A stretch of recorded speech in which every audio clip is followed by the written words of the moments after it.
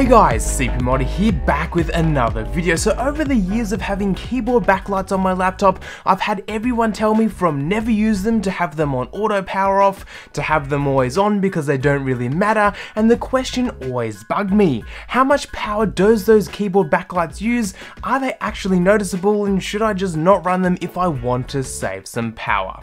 So the logical sort of thinking of this is, yes, they're using electricity because they are lights, and obviously that is the case. But exactly how much power do they use? Is it really noticeable? And well, can you actually measure it? Today we're going to be doing exactly that.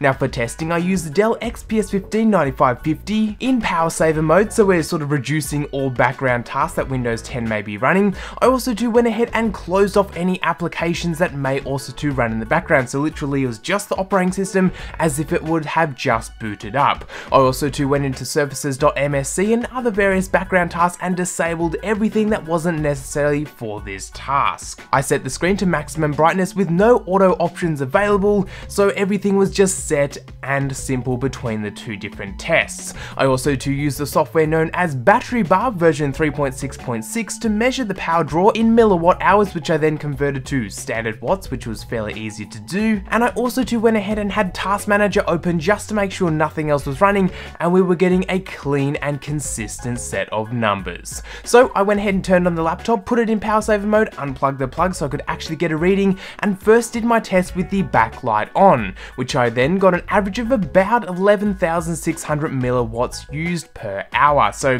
approximate, it was bouncing between sort of 11, high 11s, low 11s, and maybe a little bit of high 10s. So I sort of just rounded it to 11,600 because that was fairly simple to do.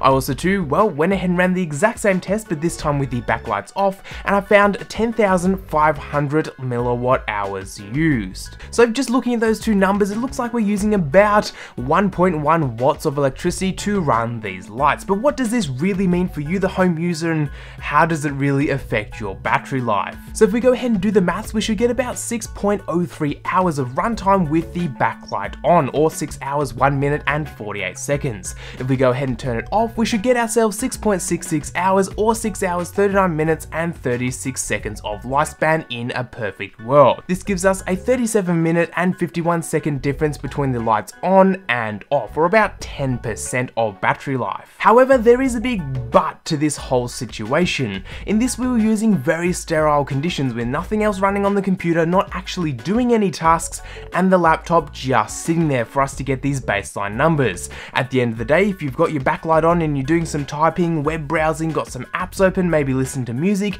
there are literally millions of different combinations of programs and tasks running that could be using up your power. So whilst this is a very sterile condition, in the real world there's probably even less than a 1% difference between the backlight on and off, just because the tasks that you are working on are so different, possibly between the two different tests. But yes, at the end of the day, power is being used, and well, having it off will give you better battery life. In a sterile condition where you're not actually doing anything on your laptop at all, you should see about a 10% battery life increase in, again, the perfect situation, not including anything that you're doing, and also to not including things like hardware condition and also to weather that could also to bring down the battery life. And also to a lot of new laptops, again like the XPS 15 that we tested today, have an auto backlight off button, so only when you're typing and actually need the backlight on will it be on, otherwise the rest of the time it's off, saving you some power.